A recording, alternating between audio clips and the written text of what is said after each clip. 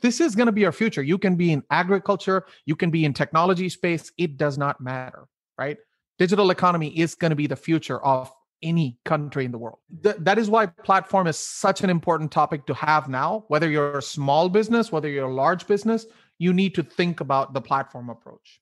How do you use information about your customers effectively and, more importantly, ethically, so that Yes. you derive that personalized message to your customers? Hello and welcome to this episode of The Unnoticed Show. Today, I'm delighted to have joining me Arvind Murali, who is the Chief Data Strategist with Perficient. Arvind, thank you for joining me all the way from Texas today. Glad to be here, Jim. Glad to be here. You've got a double master's, I think. The first master's was in science and the second master's was MBA.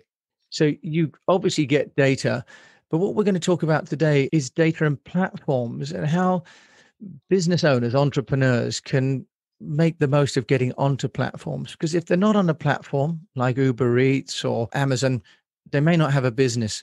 So with your background at Perficient, can you tell us how can they get noticed by these big platform operators? Sure. Great question, Jim. So let's talk about the evolution of platform first, right? I won't take more than 2 to 3 minutes to explain it. So back in the 80s and 90s, software and hardware companies dominated the world, right? So think about Intel or Wintel, think about Apple, Microsoft. These are the companies that basically had both software and or hardware that are upfront, right? And very popular. Now, in the 90s, there was this new family of businesses, small companies called Netflix and Amazon that nobody knew of. They started, right? And basically their offering was, how can I make e-commerce or anything as an offering as a internet-based company? That's how they started their business. Of course, I don't have to tell you today they dominate the world, right? In the 2000s, these new social media companies started popping up. So these are Facebook's, LinkedIn, Twitter, all of these guys, right? They said, all we are doing is we are inviting you to participate in our platform, but you can talk to your friends, you can do all of that, but use our platform to talk to your friends and families. So this whole social media revolution started in the 2000s. We're here now, right? Now it's the age of platforms. So the simple example is Uber is the largest taxi company in the world. They own 0 taxis. Airbnb is the largest real estate company in the world, and they don't have much real estate at all, if that much, right? They use the power of platform. And then look at Alibaba. Alibaba is China's largest platform, right? Essentially, the digital economy is driving the platforms to be extremely popular.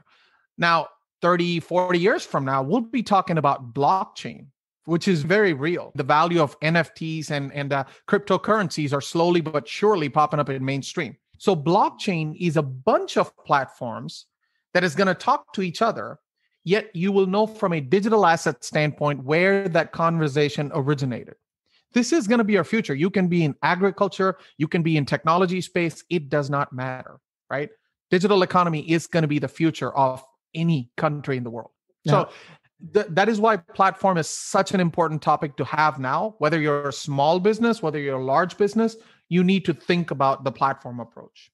now, what does that mean for the company that's starting up or a mid-size from a marketing and getting noticed perspective? Because presumably you've got to get approved by the platform to be in the platform. That's the first stage. Can you just take us through that then, Arvind? Yeah, if you're a small business, right, what are some of the things you need to think about if you want to participate in the platform? You don't need to be the platform. That's once in a lifetime, these kind of companies show up, right? But if you want to be a part of a platform, think about what value proposition you offer, right? Say, for example, if you are a company that is a small business, a small shoe company, a retail company that is starting in some remote parts of United States, then your essential goal is, how do I make myself appear in Amazon? Because everybody around you shops in Amazon, right? So the easiest way is, how do I start working with Amazon, the platform? How do I onboard my little company, my little world in Amazon? Now, if you're a restaurant who's starting, your number one objective is, how do I be a part of Uber Eats? How do I make my little startup so accessible to Uber Eats so that they will show up anytime when I search for let's say a Chinese restaurant. If you're a Chinese restaurant as a startup, and essentially you want to show up as the number one list in the platform, right? So you're now actually participating in the platform. But what's important there is you got to have the technology that supports them to operate with you seamlessly. So think about application programming interfaces, APIs, easy ways to pay, easy ways to interact, easy ways to choose a menu, because of course, COVID has changed the way we don't have paper menus in the US anymore. We have digital menus, right? You scan it, a barcode, and then your menu shows up in the phone. Yeah. So how do I make my customer, or how do I make my company so appealing that I show up as the top of the list? Of course, the food has to be good too. Don't get me wrong. Yeah. That's an example of how startups can think about participating in the platform economy. And let's say they've managed to get presumably a shop or a place on Amazon or Uber Eats. How do they muscle in to what would be a very crowded space? And with your background in the data science and the data analytics, start to track how they're doing, because in the old days, you'd maybe have a restaurant in the high street and you could see footfall, you got a number of customers coming in. It sounds like a very different game for the new retailer, entrepreneur, business owner. So if you're a new business owner, the first thing you need to think about is a little bit of empathetical thinking. So if you're in the shoes of Amazon, how do you think about this ecosystem of many, many startups? You're not the only startup, right? How do they think about it? Well, they think about it in 2 or 3 different ways. So number one, they look at from an experience perspective, how is a customer's experience with you, the startup? That can be a rating system. That can be the unique value proposition that you offer. The more your rating grows, right? So you start with a 1 star and then you go all the way up to 5 stars. You start with 1 review. Maybe now you have 15,000 reviews. These are all ways that Amazon looks at you and shows up in the top of the list, right? Something called Amazon Recommended kind of looks at this from an algorithmic standpoint. So this is no human being behind the scenes. This is all machines calculating this, right? And you need to show up in that list. Now, obviously, if you're a startup from day one, you're not going to have 15,000 reviews. But it's always important you constantly look at your review and you take it very seriously. And then you start doing things that will change the review if it's bad. Number one, right? Number two, the other one that Amazon looks at is the number of transactions that are happening. We're talking about Amazon as one example, but any platform player looks at it similarly, right? So essentially, the second thing they will look at is how many transactions are happening in a day, in a week, in a month, in a year with your company. Right. The more the transactions happen, the more they will favor you in their list of returns when I search for some startup, right? So some specific niche area. The same works with Uber, same works with any other platform company. The other thing that they look at is recommendations. What are the 3, 4, 5 keywords, right, that you offer? Keywords meaning, again, going back to the Chinese restaurant example, right? Mm. I don't remember the menu, but if let's say you are offering a particular type of food, best in class, right? Then your keyword should be that. Anytime when somebody searches for that, you should show up. Just a general Chinese restaurant is not going to help. Some value proposition has to be there. And you got to know what that is to register to these platform vendors. Right. So I think those are the things, Jim, that I can think of. If you empathize yourself and put yourself in the shoes of Facebook or Amazon or Twitter, some of these larger players, which you want to be a part of, right? And the last, but certainly not the least, content is going to be the driver for this. If you're a startup, the biggest advantage for you is that you need to put a lot of contents. This can be videos about your company. This can be some PDFs and some little brochures about your company. Put them out there in social media. If you're playing in the space of technology, LinkedIn is an extremely powerful tool, right? If you're playing in the social, like restaurants and some other value proposition, Facebook is a very powerful tool. They call this process the network effect. So let's say your technology shows up in LinkedIn and I go and just click on it and I press the word like, right? I press the like button. My network will then receive a notice that says, Arvind liked this little startup technology company. Let me go and explore it. And then the chain continues, right? So you got to think about that network effect. And that's why I'm saying don't get disappointed if you don't get too many likes for your contents.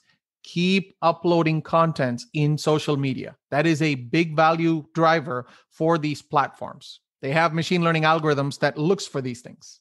So, Arvind, can you give us a case study from Perficient?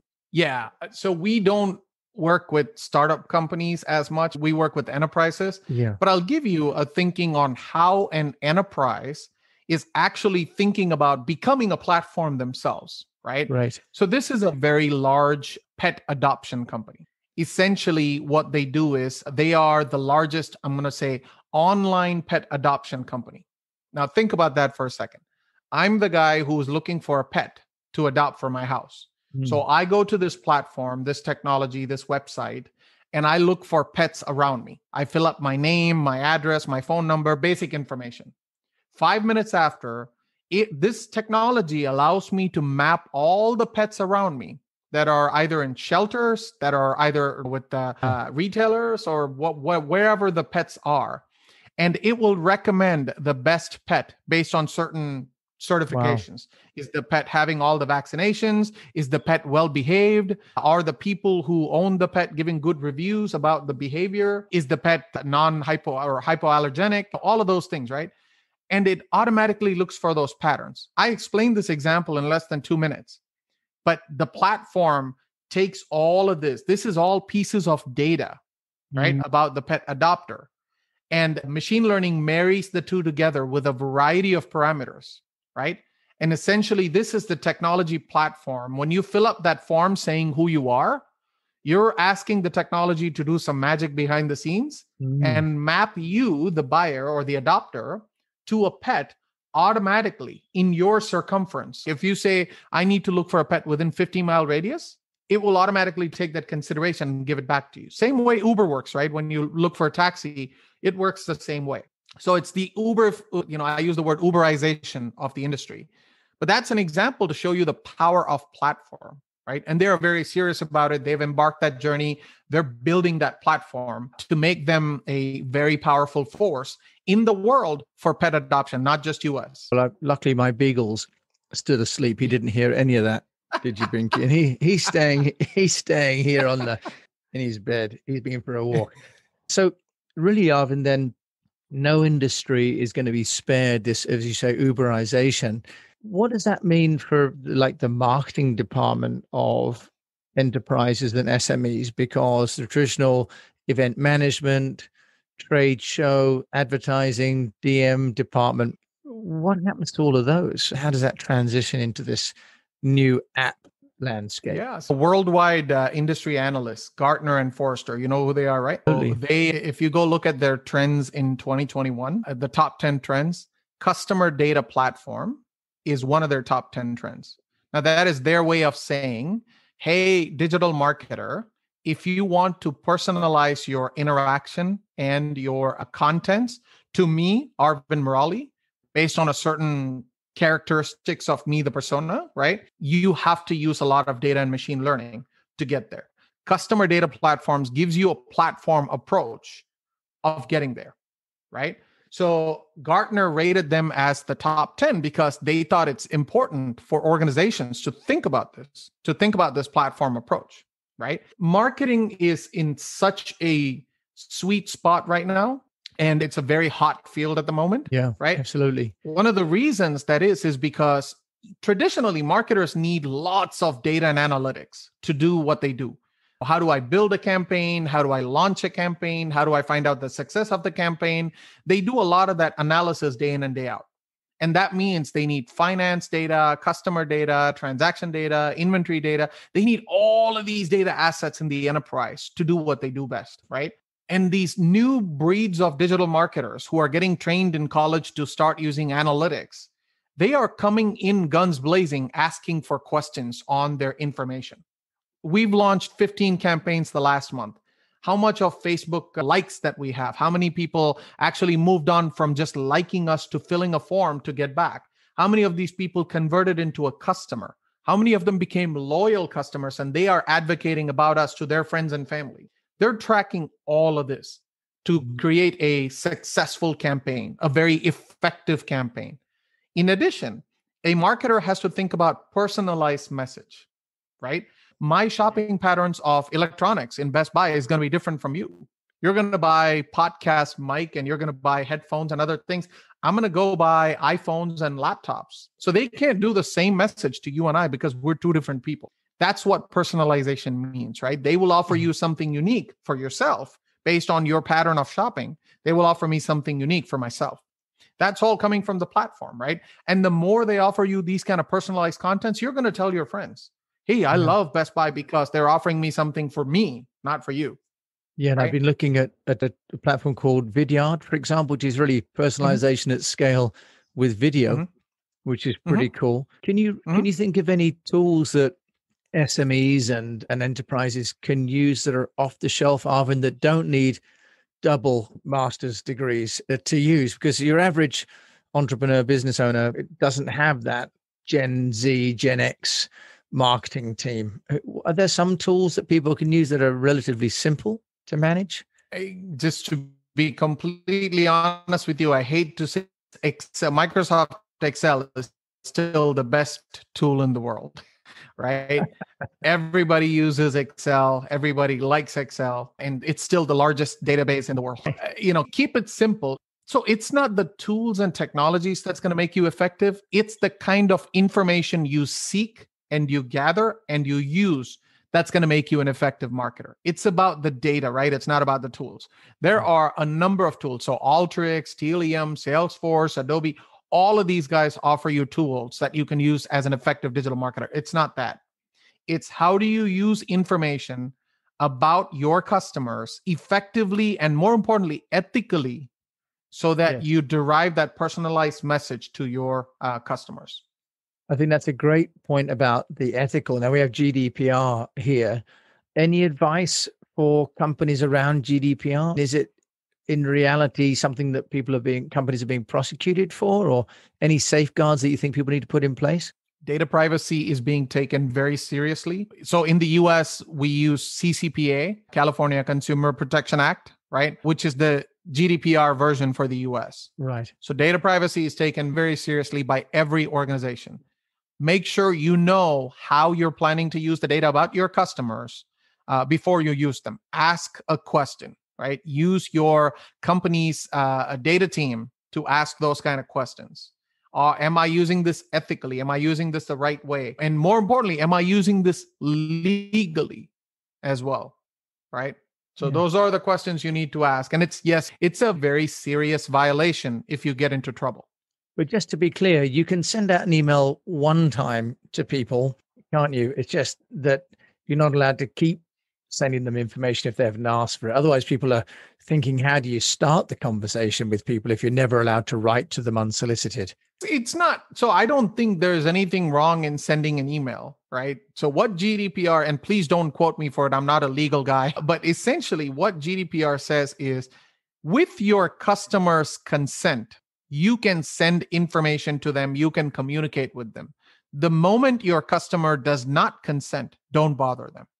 In a nutshell, in a simplified version, that's what GDPR and CCPA is. I think what most people want to know is that they can send information, but they can't be a nuisance, right? That's the nub of it, I think.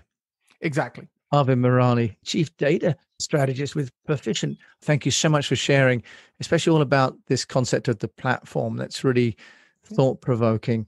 If you want to find out more about you and the work you do, how can they find you?